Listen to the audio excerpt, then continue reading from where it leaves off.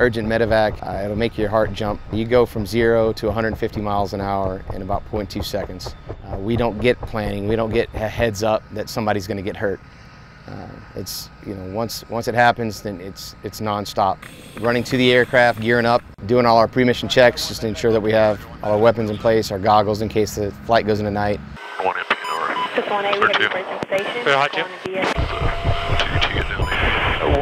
And getting the calls into tower and launching the aircraft direct for mission. We typically get that done anywhere between 10 and 12 minutes with a 15-minute max. Our left front is probably the flattest spot. Once we've touched down on ground at location, 3 to 5 minutes to get out of the aircraft, make contact with the patient, the ground medic, receive a brief report, and load the patient onto the aircraft.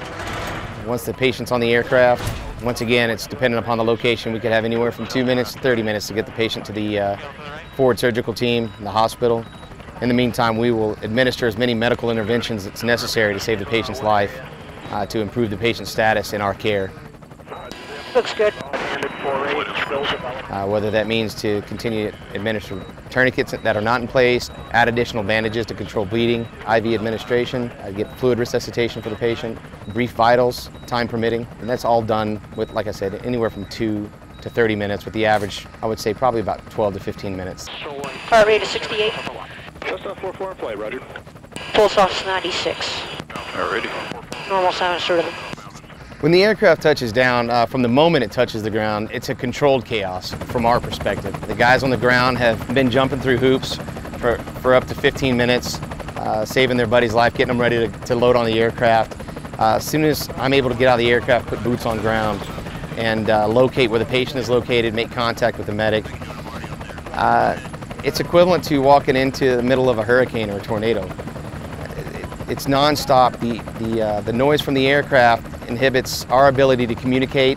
You have to work extremely hard to get a clear message of what's going on from the medic or from the commander on ground, and to see what's going on with the patient. Got the, alright, got one medevac off the ground. Roger, one medevac, wheels up. I'll update X-ray. I can do it, I'm already up there. Roger, do it. Go ahead. Alright. I allow myself to have a disconnect because I don't necessarily know the people. I can empathize with their situation and who they are and where they come from. Got 60 on the ground. Yeah, Roger. But because I see so much, and we as flight medics see so much in such a short period of time, some of the most traumatic and catastrophic injuries that any one person, just seeing it once in their life, could affect them for a long time. We see multiple on a daily basis, a weekly basis, a monthly basis. We have to maintain a disconnect to continue to help the next person. Fentanyl. His pulse has been in the mid-80s. O2 set was 100% on 12 liters per minute. The patient expresses gratitude for your service.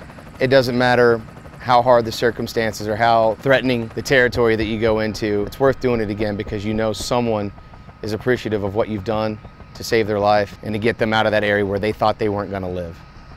Even though the results of my job and what I do are not necessarily tangible because I don't see a patient's full recovery, I know that I play a critical role in saving someone's life and getting them back home and to their loved ones.